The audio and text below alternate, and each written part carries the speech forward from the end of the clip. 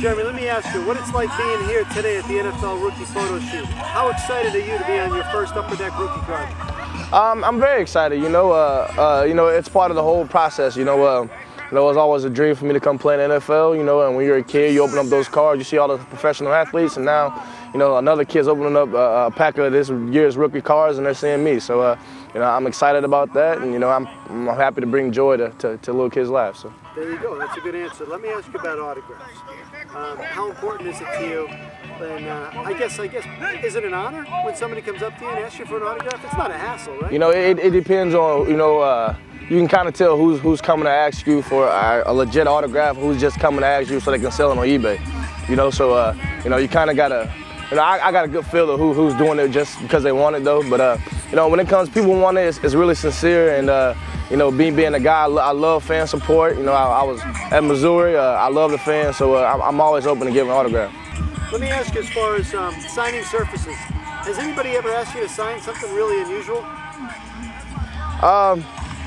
I've signed on females before. I've signed on their upper chest a little bit, not exactly on there, but yeah. If you could get their signature, who would it be and why? Anybody out there. Think Barack Obama, think Muhammad Ali, outside of football. It doesn't have to be just with the gridiron. Anybody. I'm a big fan of Will Smith. I'm a big fan of his movies. I love his movies. I've been watching him ever since he was in Fresh Prince. That's one of my favorite all-time TV shows. And, that's definitely what I get. What about Jada Pinkett Smith? She's gorgeous. I would definitely like hers too if she wanted to give it to me.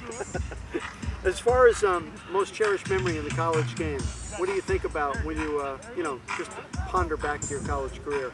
People ask me this question quite a bit, and there's a lot you choose from. It goes back to my first game. I missed my whole first season with a torn ACL. In my first game in my home city, in the dome, I scored 2 touchdowns. Or it goes back to, we're number 4 in the nation, Kansas is number 2 in the nation, and we beat them. Or, Nebraska comes into our house and we got 70+ thousand, the most ever in the stadium there since however long ago, and we beat them. So, there's a lot to choose from. Well, it sounds like that's a nice, that's nice in itself to have those memories.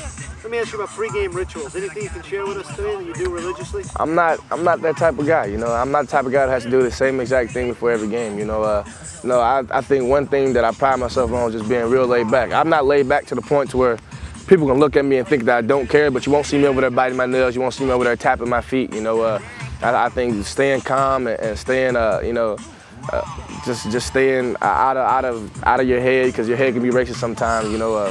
I think definitely helps me perform in the game. Last question for you today. What makes you the most valuable rookie here? I just think I bring a lot to the table. I think that I'm a part of an organization who I'm in a great situation, an organization who's been knocking on the door for a long time, and hopefully I'm the missing piece of that puzzle.